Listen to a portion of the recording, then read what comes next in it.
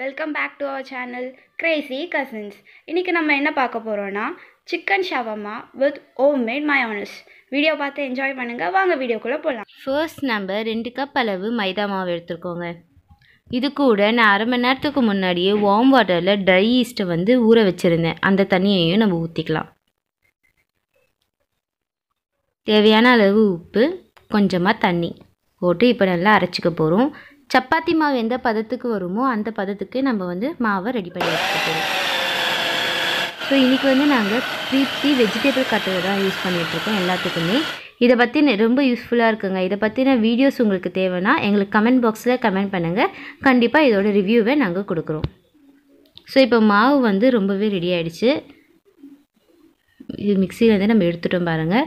இதில் லைட்டாக வந்து நம்ம மைதா மாவு சேர்த்துக்க போகிறோம். அப்போ தான் அந்த பிசு தன்மை இல்லாமல் இருக்கும்.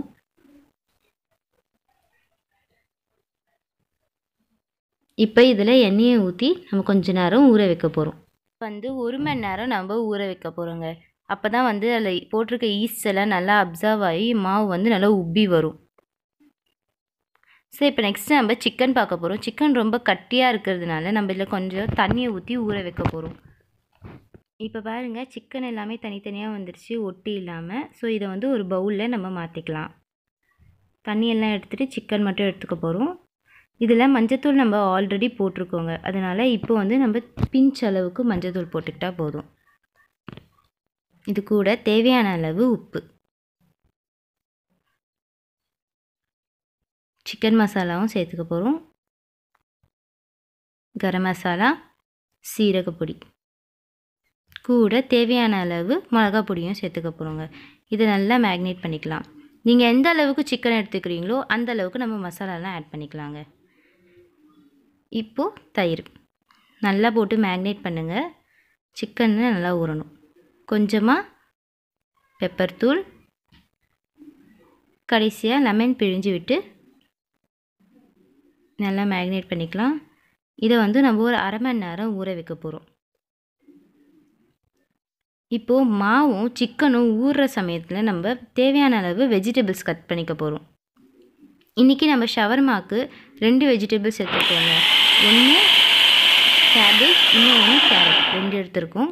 ஸோ இதையும் வந்து நம்ம இந்த ப்ரீத்தி வெஜிடபிள் கட்டரில் சேர்த்து கட் பண்ணிக்கலாம்.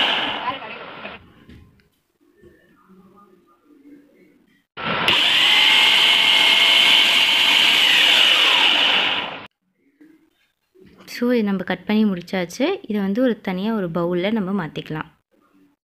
எவ்வளோ ஃபைனாக அரைஞ்சிருக்கு. இதை வந்து நம்ம கையில் உட்காந்து அரைஞ்சிட்டோம்னா இன்னும் 1/4 மணி நேரம் 1 மணி நேரம் அரைஞ்சிருப்போம். இதில் போட்டிருந்தாலும் ஒரு 5 நிமிஷத்துலேயே வேலை ஈஸியாக முடிஞ்சிருச்சு. ஸோ நெக்ஸ்ட்டு நம்ம வீட்லேயே மயோனைஸ் எப்படி பண்ணுறதுன்னு பார்க்கலாம். இதுக்கு ஒரு 3 முட்டையை நம்ம வந்து எடுத்துக்க போகிறோம்.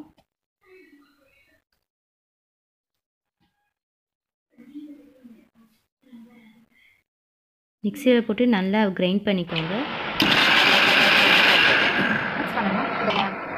ஸோ இப்போ இது கூட கொஞ்சம் லெமன், 1/2 லெமன் பிழிஞ்சு வச்சுக்கோங்க. ஒரு மூடி அளவுக்கு வினிகர் ஊற்றிக்க போகிறோம். தேவையான அளவு உப்பு, கொஞ்சமாக பெப்பர் தூள் போட்டு நல்லா அரைச்சிக்கோங்க. மயோனைஸ்க்கு நமக்கு முக்கியமாக தேவைப்படுறது எண்ணெய் தாங்க. நம்ம எந்த அளவுக்கு எண்ணெய் ஊற்றுறோமோ அந்தளவுக்கு மயோனைஸ் வந்து திக்காக வரும். ஸோ நாங்கள் வந்து கொஞ்சம் க்ரீமி பதத்துக்கு நீங்கள் வந்து செய்யப்போம். ஸோ அதுக்கேற்ற மாதிரி அளவுக்கு எண்ணெய் ஊற்றுறோம். நீங்கள் உங்களுக்கு எந்த அளவுக்கு திக்னஸ் வேணுமோ அந்த அளவுக்கு வந்து நீங்கள் எண்ணெய் ஊற்றிக்கலாம். எண்ணெய் ஊற்றி கிரைண்ட் பண்ணிட்டே வரணும். எனக்கு ஏற்ற மாதிரியான ஒரு க்ரீமி டெக்ஸ்சருக்கு வந்துடும். இப்போ பாருங்கள், எங்களுக்கு தேவையான பதத்துக்கு நாங்கள் எடுத்து 1 மணி நேரம் கழித்து பாருங்கள் மாவு நல்லா உப்பி இருக்குது. இப்போ இது வந்து நான் செய்யறதுக்கு நமக்கு தயாராக இருக்குது. ஃபஸ்ட் நம்ம மாவு பிசைஞ்சிக்கலாம். ஸோ இன்றைக்கி வந்து நம்ம சப்பாத்தி மாவு அளவுக்கு இல்லாமல் அதை விட கொஞ்சம் மெலிசாவே நம்ம இந்த மாவை உருட்டிக்க போகிறோங்க.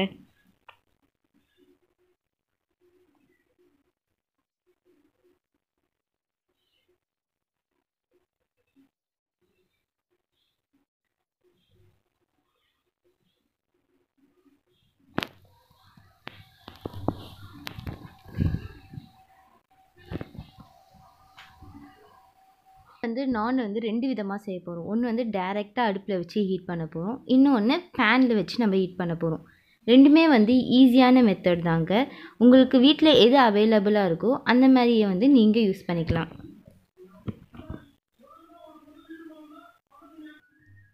ரெண்டு பக்கமும் நல்லா பட்டர் போட்டு நான் சுடுங்க. அப்போ தான் இன்னும் கொஞ்சம் நான் டேஸ்ட்டாக இருக்கும். நான் இந்த சைடு ரெடியாக இருக்கட்டும். இன்னொரு சைடு நம்ம சிக்கன் ஃப்ரை பண்ணிடலாம். ஸோ ஒரு பேனில் நல்லா ஆயில் ஊற்றி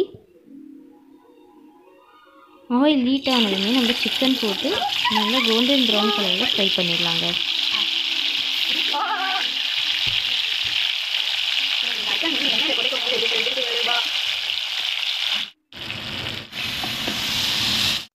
ஸோ சிக்கன் வந்து நம்ம ஃப்ரை பண்ணி எடுத்தாச்சு. இது நல்லா சூடு ஆறுனதுக்கப்புறமா நம்ம ப்ரீத்தி வெஜிடபிள் கட்டரில் போட்டு கிரைண்ட் பண்ணிக்கணும்.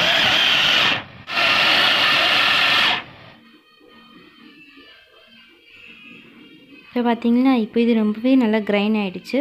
நம்ம எலும்போடு போட்டோம், அந்த எலும்பு இல்லாமல் எலும்பு தனியாக சதை தனியாக வந்துருச்சு பாருங்கள். ஸோ இப்போ நம்ம ஷவர்மா பண்ணலாம்.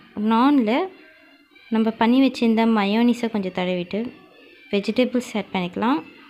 அது கூட கொஞ்சமாக சிக்கன். ஸோ மேலே லைட்டாக மயோனிஸ் சேர்த்துட்டு ரோல் பண்ணிக்கலாங்க. ஸோ நம்ம ஹோம்மேட் ஷவர்மா ரெடி ஆகிடுச்சு. ஸோ இப்போ நீங்கள் சாப்பிட்றதுக்கு தயாராக இருக்கும். இந்த சிக்கன் ஷவர்மா உங்களுக்கு பிடிச்சிருந்தா வீட்டில் செஞ்சு பார்த்துட்டு எப்படி இருக்குன்னு கமெண்ட் பாக்ஸில் கமெண்ட் பண்ணுங்கள். ஸோ இந்த வீடியோ உங்களுக்கு பிடிச்சிருந்தா லைக் பண்ணுங்கள், ஷேர் பண்ணுங்கள், மறக்காமல் சப்ஸ்கிரைப் பண்ணி பக்கத்தில் இருக்க பெல் ஐக்கானையும் கிளிக் பண்ணுங்கள். See you the next video guys.